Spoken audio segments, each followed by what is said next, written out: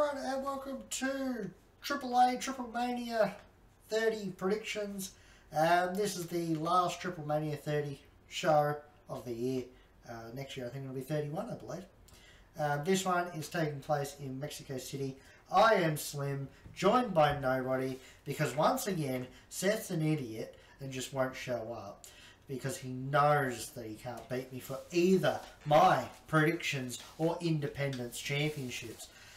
And Joe, well, that horse's ass couldn't make it again because apparently he's a bit busy.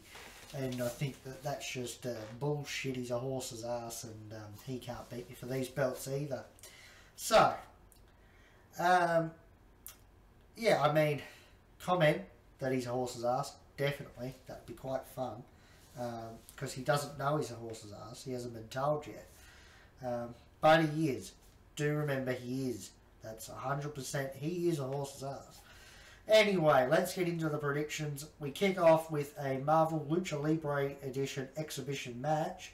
It's Team El Leyenda Americana versus Team Terra Purpura, and I'm going to take Leyenda Americana, just because I think they're going to win. I don't have any other reason. We're in Mexico, so if the pronunciations are wrong, that's not my fault. That's not on me. That's on them for not having the right names. Not pronouncing the names the way that I do. That's all on them. Right, next up is a 12-person Battle Royal.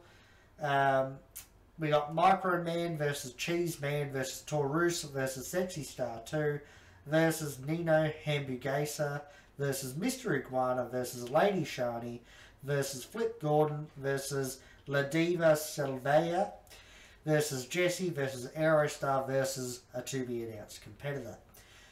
And I'm going to take, I think I might take Flip Gordon, because I know who Flip Gordon is.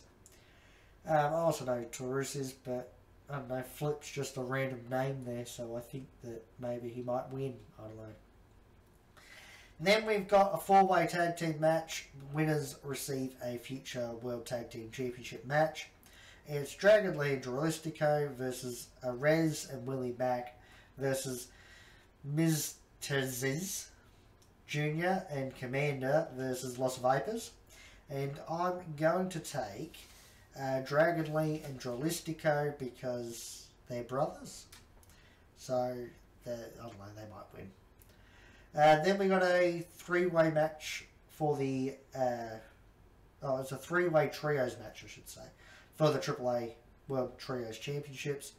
We've got El Curatero, Samson, and Forestero versus Psycho Clown, Laredo Kid, and Bandito versus Brian Cage, Sam Adonis, and Johnny Caballero.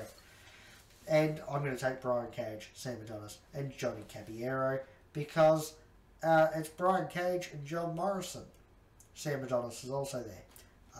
But obviously they're going to win.